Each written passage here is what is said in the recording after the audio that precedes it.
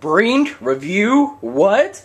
But there's only been 2 walkthrough parts. I mean, subs, how is that possible? I'm gonna fucking tell you why. This game right here is fucking garbage.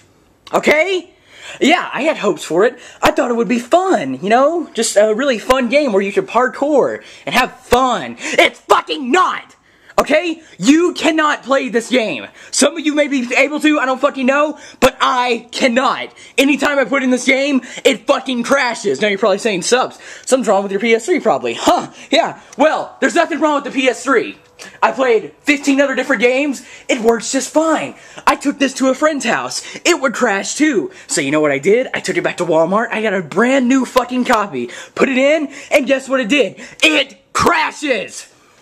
This game is a waste of money, okay? It's unfucking playable, okay? You want to parkour so goddamn much? Here you go. Here's a 360 flip spin, and then you fall down some fucking stairs because you fucking suck, you